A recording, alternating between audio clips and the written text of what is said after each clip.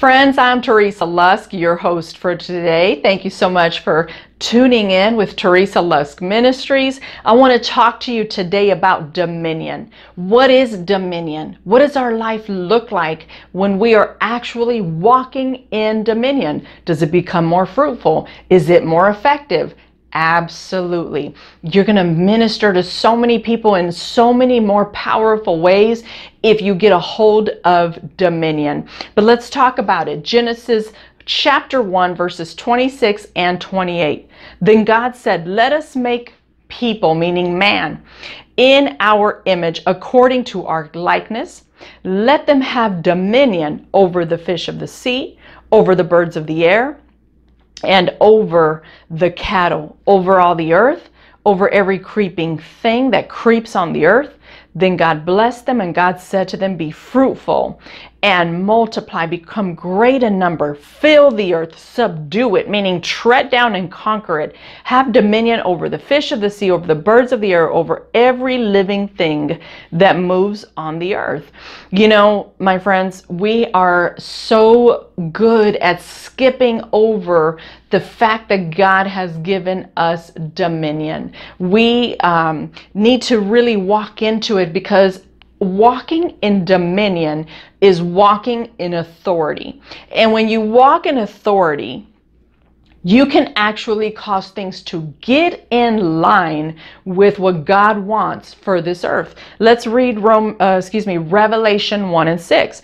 "To him who loves us and released us from our sins by his blood, and he made us to be a kingdom, priests to his God and Father. To him be the glory and the dominion forever and ever."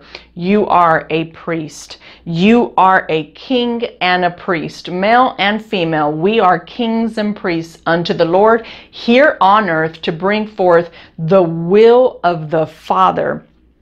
I love it. You've been entrusted with dominion, therefore you operate here on earth as kings and priests. You've been trusted with something. You hear what I'm saying, my friends? This is why it's so important.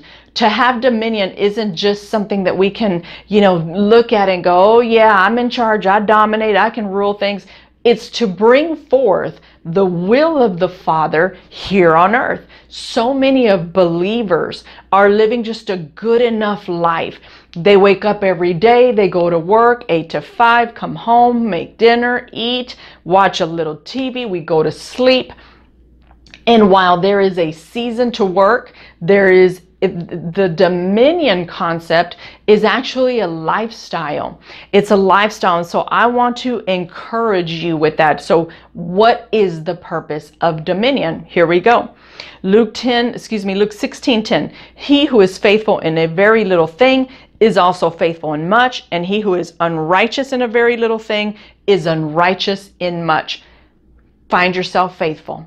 This is what I'm saying. When you're given dominion, it's for a purpose. We're going to bring forth God's will and purpose for humanity here on earth.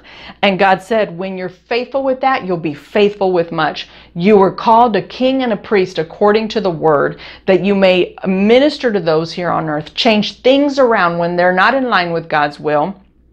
And therefore, we must, my friends, we must find ourselves faithful. So instead of coming home every day and watching TV and not doing anything productive, our job is to do many different things. What are those things? I'm about to tell them to you.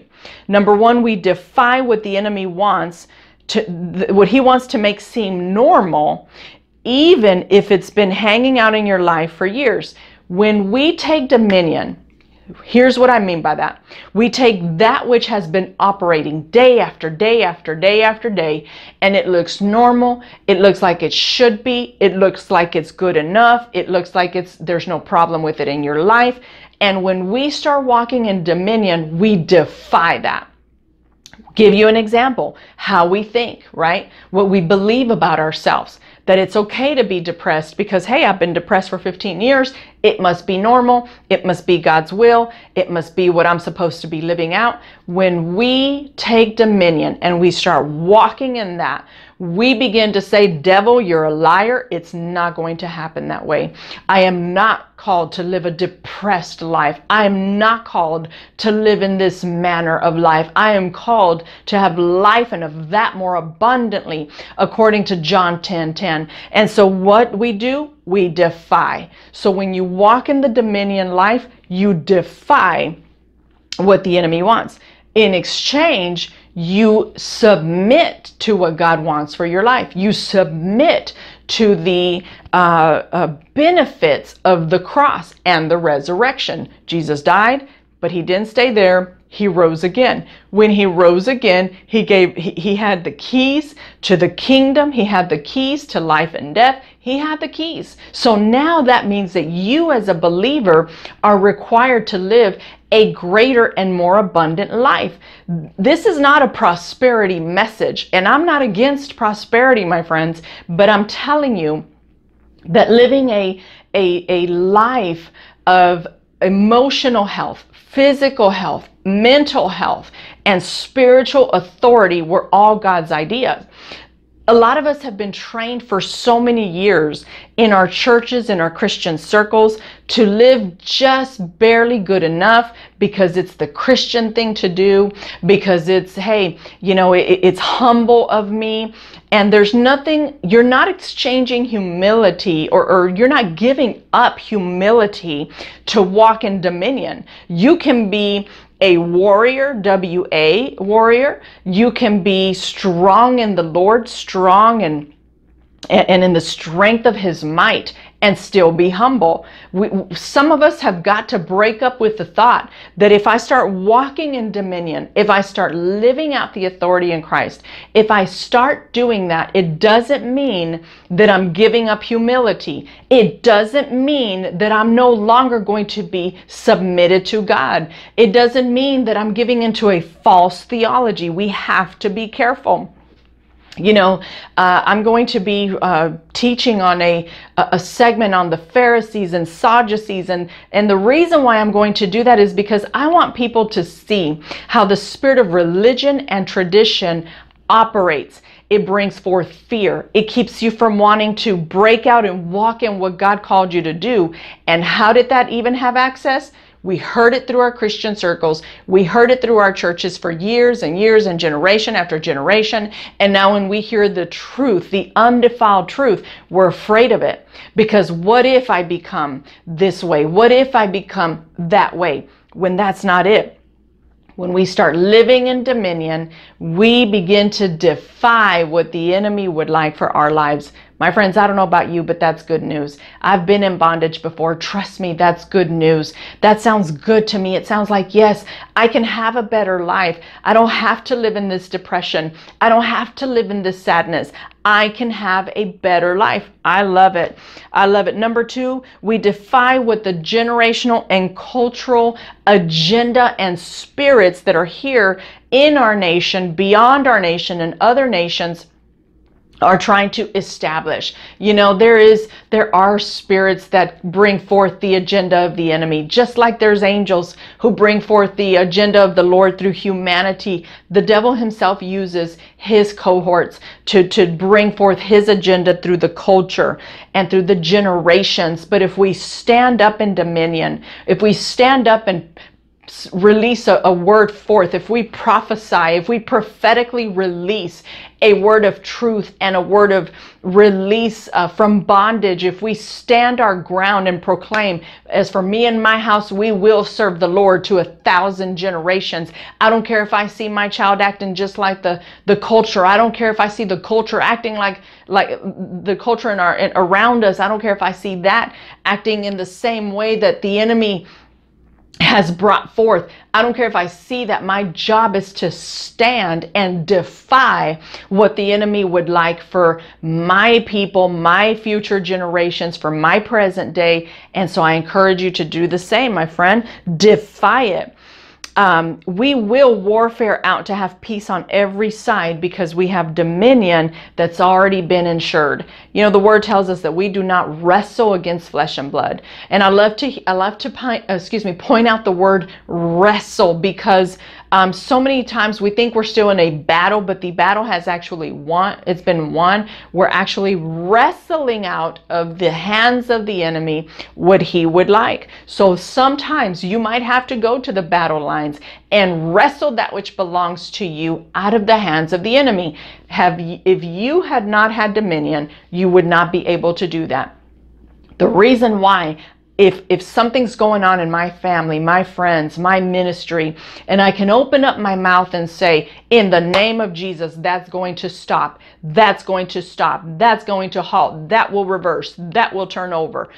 I will overturn that by the authority of Christ. Had I not understood dominion, I would not be able to stand and say that. But that is part of what you will have to do. You will have to practice dominion for this kind of situation. Some dominion, hear me out, will be handed to you from prior generations, and some you will pass on. What do I mean by that? The keys to dominion were given to us by Christ, settled and done. But if we have family that did not walk in dominion, then there's nothing to be passed on. But if I walk in dominion and I hand it to my children, I hand it to my grandchildren, I hand it to those I love, I hand it to those that I was called to minister to, that is passing down dominion. My kids do not have to grow up not knowing how to take a hold of what's theirs. They don't have to grow up allowing their children to be bullied by the enemy, by culture, by expectations, because they understand that dominion's been passed down to them.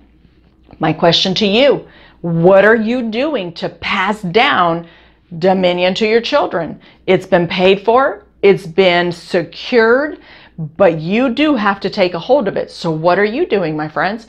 What are your children and your children's children going to be able to take with them because Grandma Betty, because Papa John, because, you know, whatever, my daddy, my mama, whatever you call them, what will they be able to say you passed down? My children will never wonder if I ward out what needed to be ward out. I encourage you to do the same. Dominion is yours. Dominion allows you to have prosperity and peace on all sides. I'm going to read a scripture to you to prove that to you. Let's look at 1 Kings 4 verse 22. Solomon's provision for one day was 30 cores of fine flour and 60 cores of meal, 10 fat oxen, 20 pastured fed oxen, 100 sheep besides deer, gazelles, roebucks, and fattened fowl. For he had dominion over everything west of the river, from the Tifsah even to Gaza, over all the kings west of the river, and he had peace on all sides about him. Now, some people could say, oh, Teresa, that's no. Dominion brings forth peace and prosperity. You know, sometimes we get so confused with what prosperity is. Prosperity is provision for what you need. Prosperity doesn't mean that I'm going to be a millionaire and a billionaire, a trillionaire, although that's possible. I will not refuse the opportunity to be blessed. If somebody wants to bless me, so be it. I will receive it because it's a blessing from the Lord. Who am I to say, God, I don't want what you brought forth to me? But prosperity is a good thing. It's part of dominion, and so is peace. It says he had peace and prosperity. I want peace and prosperity. If you want peace and prosperity, let it be released to you right now in the name of Jesus. Well, my friends, I want to share a special message with you. So we will be right back, and just hang in there and watch this message for you.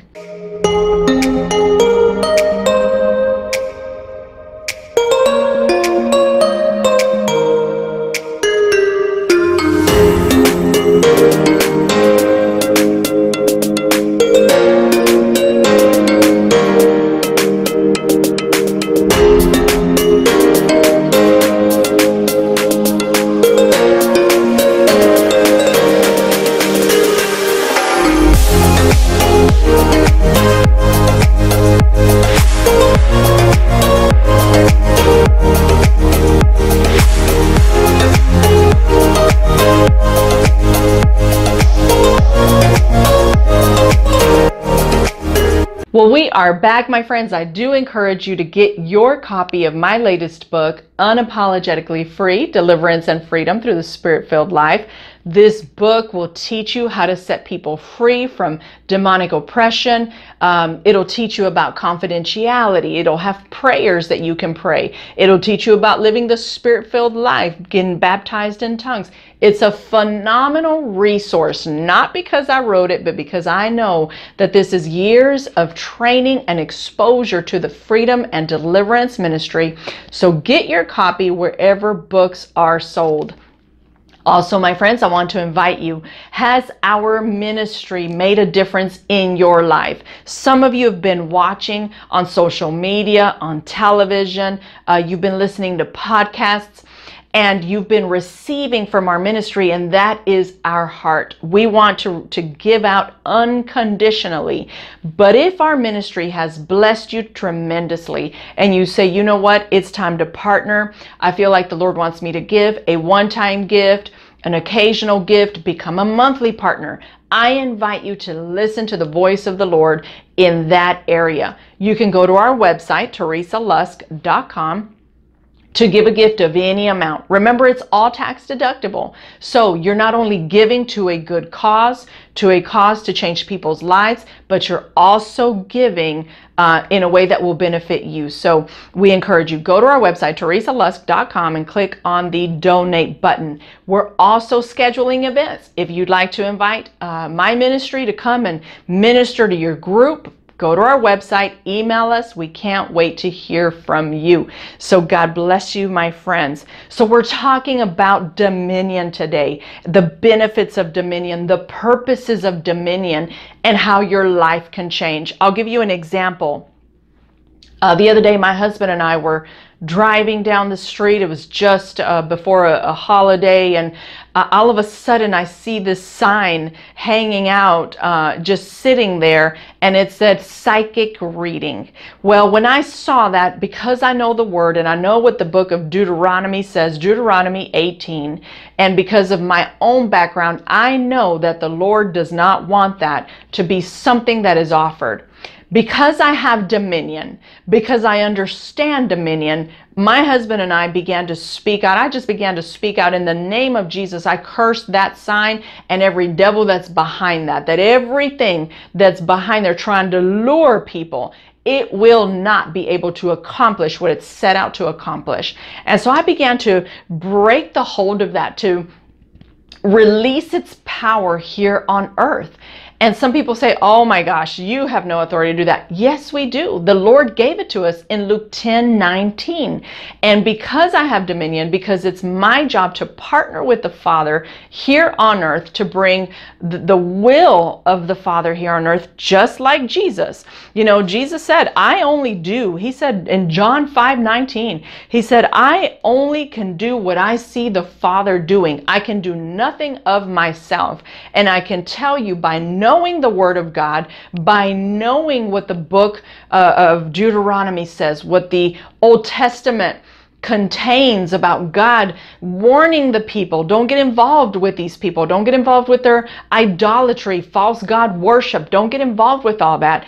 I know it's my job to do the right thing. So I walked in my authority because of dominion, and I believe that people will be free. Dominion, my friends, means you will be fruitful. So what have you been producing lately? What have you been producing lately? How do you know if you've been walking in dominion? Dominion has fruit to show. Yes, it has peace. Yes, it has prosperity, but it also has purpose. Are your prayers, are your commandments, the things that you command, are they bringing forth what people need from you? Are they bringing forth life and hope and aspirations, a greater relationship with Christ, a deeper love for the Word in you and in people you love? Is your dominion is not just to be. It's so that you can cultivate God's will and purposes here on earth. So where's your fruit? I gotta ask. And with dominion, we multiply. You take one gifting and you can multiply it with skills, money, relationships, favor, etc. When you walk in the understanding of dominion, you know that you were called to bring forth multiplication. You know, we're even told to do that in Genesis 1:26 and 28. We are to multiply. Multiplication is one of the things that you can be assured that dominion is being walked out because you see it. So what have you seen? We tread down and we conquer in dominion. I've been saying that most of this message because I am a deliverance minister. I love dominion. I love walking in the freedom and deliverance ministry. I love to see people be set free. I know that I can tread down on serpents and scorpions, and I can conquer what the Lord told me to conquer. And so it may take a moment, it may take a minute, it may take a few years, but I am called to do it.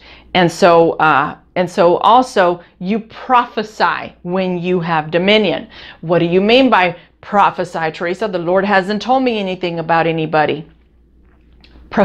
To prophesy means to speak forth. And so some of it may be inspired, God inspired to speak forth, and some of it is actually speaking forth the will of God. I don't have to have a word of knowledge or know something that God dropped in my spirit to prophesy. I can speak forth and I can basically decree and declare what will be. That is how I take dominion. I have spoken forth for years. I've spoken forth over people that I love. I'll call out their name and say, you so-and-so, you will serve the Lord. You'll love him with all your heart, soul, mind, and strength. You'll love your neighbor as yourself. You will love God. You'll pursue the things of God. You will not walk in darkness. I break the hold of the enemy. And let me tell you, can I say that every single person that I've spoken over is walking in complete freedom today? No. Can I say that I've been praying and prophesying for years over some people? Absolutely. I will not stop. I don't care how long it takes. I am determined to see those that I love, those I care about, and my family free, walking fully in the Lord. You can do the same. I don't only do that about people that are lost. I do it for the things, the calling of God on my life. You know, there's been prophetic words of so many sorts. So what do? I prophesy. I speak over my own life. I will speak to the nations. I will be a part of changing government. I will be a part of changing the schools. I will be a part of changing media. I'll be a part of changing, you name it. I speak that forth because I believe it. Paul said, we believed, therefore, we speak, is what he actually said. When you are walking in dominion, you actually think with the mind of Christ. The dominion has no brokenness, sickness, disease thinking in it at all. It doesn't have faulty thinking, stinking thinking, as a well-known preacher usually says. It doesn't have that. Dominion thinking is thinking like Christ. It's dominating, it's being in charge of things, it's having possession over. So my thinking needs to line up with dominion thinking. If I'm always worried, what if this doesn't work out? And what if this, I'm not walking in dominion thinking. If I'm always depressed, I'm not, because of my thoughts, not doing that. If I'm always wondering if God's plan is going to come to pass, not thinking in dominion thinking. And if every time a circumstance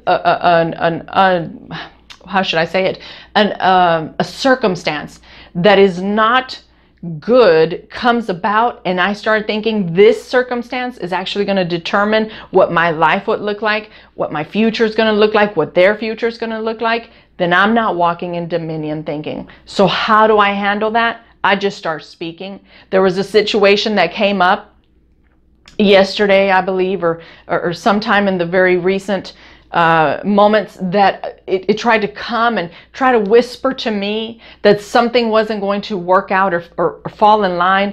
I just began to open up my mouth. I said, oh, no, we don't. Oh, no, we don't. It sure will. I command it to. It will. But see, if we're not guarding our thoughts, if we're not on guard and aware, we'll begin to say that same story that the enemy came to bring you. And then you begin to say, you know what? I agree. I think you're right. I think you're right, devil. And so we don't even realize we're doing that, but we will start doing that. So cautious with that. Stop trying to have dominion with material things, my friends. Can I just be honest with you? With habits, with men, women, control, manipulation. Let's stop trying to have dominion with material things, through material things. Those things mean nothing, nothing at all. Let's just remember that dominion is a spiritual concept that is to be manifested. It will be manifested in the natural, but it's a spiritual concept that we must first understand. Now, I'm going to leave you with these few things. Remember that when you live out dominion, you're releasing and preparing for your generations to walk in the fullness of God. You release His purpose and His glory. You will be used to teach others to conquer their destinies. You will hold on to the dominion that you have over your nation. In other words, you can break ground in some things in your nation. You can release this dominion into other nations because you walk in it. You speak it out. You'll live it out. And remember that dominion is the key to kings, presidents, ministers, and people in authority in many places. Dominion, living in dominion and walking out in that authority is a powerful, powerful concept, my friends. So live it out. I'm going to pray for you so that you'll begin to live out the call that God gave you in Genesis 1:26 and 28. But first, I want to invite you, my friends, go to our website, teresalusk.com. We'd love to hear your testimonies. Please email us. We'd love to just hear from you, connect with us. Also, don't forget that I have invited you to become a partner with us today for our ministry, Teresa Lusk Ministries.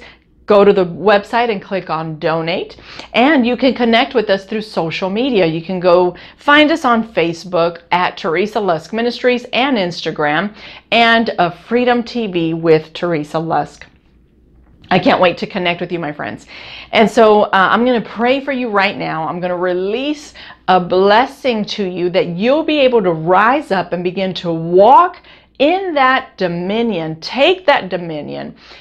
Begin to adopt the dominion thinking and exchange everything that you've been walking in for the way the Lord intended it to be. So Father, right now in Jesus' name, we release your son and your daughter to begin to walk in what you ordained for them to walk in. I thank you, Father, that they do not have to fear. They do not have to fret. They don't have to be concerned. God, they can rise up today and begin to say, Lord, teach me to walk in this dominion, to take hold of the dominion that's been handed to me at the cross and resurrection. Father, we pray that your son or daughter would have a renewed mind, that whatever they've been fearing would be broken today in Jesus' name, that they're not afraid to take a hold of what's theirs. You know, some of you are afraid of, if you begin to speak like you have dominion, that the enemy will come and he'll threaten you. But I'm telling you, you're free from that. You have authority over it. And so rise up, my friend, today. Rise up in it.